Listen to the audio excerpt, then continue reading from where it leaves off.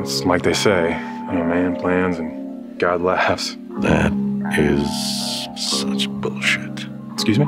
Never give up control. Live life on your own terms. Yeah, no, I get what you're saying, but cancer's cancer, so.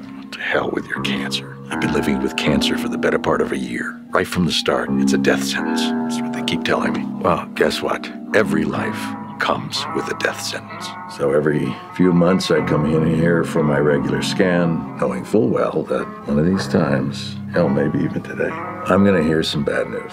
But until then, who's in charge? Me. That's how I live my life.